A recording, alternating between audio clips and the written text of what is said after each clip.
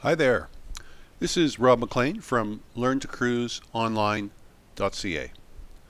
Welcome to episode 7 in the Connected Boat series. This episode deals with accessing marine weather. Of course, weather is of perennial interest to navigators, and all of us are used to checking weather forecasts on VHF radio broadcasts and official websites. However, there have been some interesting recent innovations that not everyone may be aware of. I know I wasn't until I started doing the research. These include GRIB data available to display on chart plotters and navigation apps, specialized weather charts by internet, various RF-based services, and new specialized weather services. GRIB data is something I've only been aware of and using for a couple of years. It's a concise data format used in meteorology to store historical and forecast weather data, and it's generally distributed in files that can be obtained via email or the internet. This is a truncated sample of a GRIB file. When displayed on a chart, GRIB data can show wind vectors, strength, pressure gradients, and so on. You can get GRIB data in a variety of ways.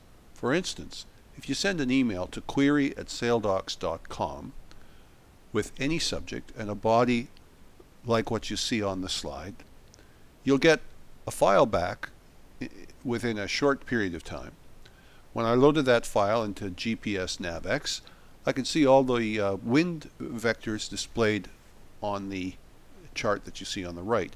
Of course, normally one would request a much more focused data set. There are similar services available from mailasail.com and other organizations. Many navigation programs now have built-in functionality to request and display GRIB data automatically. So as long as you've got an internet connection, your GRIB data will be automatically updated.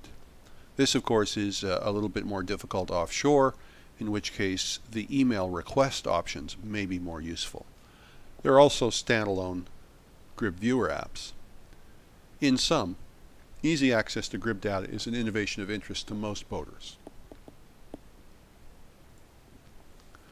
As part of the general trend to having more government services available online, Canada and other countries publish graphic area forecasts.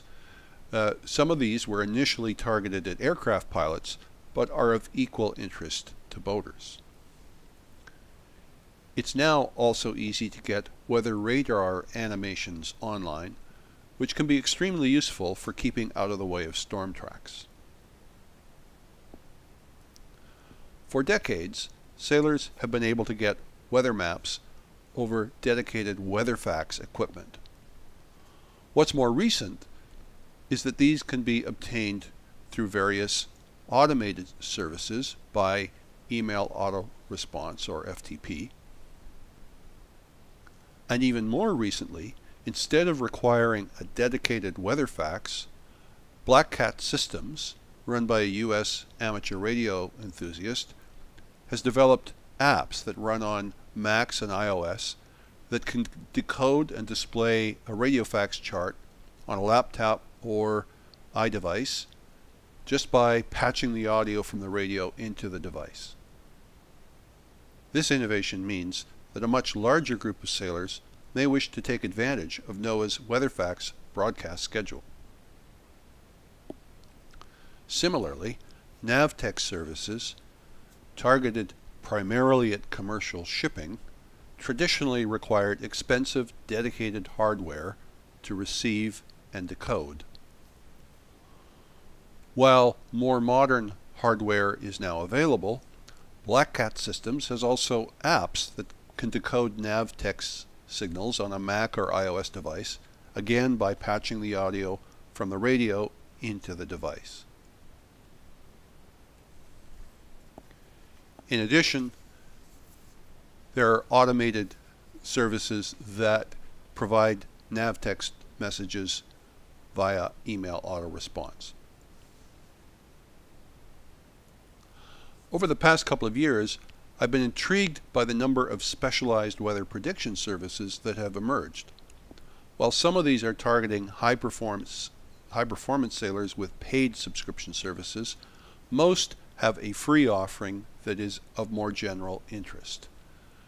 I've referred to passageweather.com, windguru.cz, which has free and paid services, predictwind.com, and draw your attention in particular to weather.mailasail.com, which provides an excellent overview of marine weather services from two very knowledgeable experts.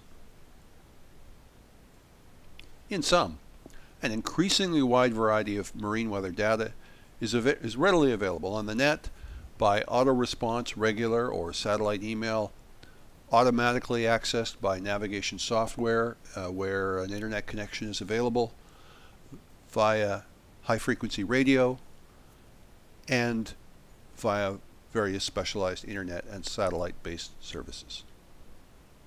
Thanks for watching. Stay tuned for episode 8.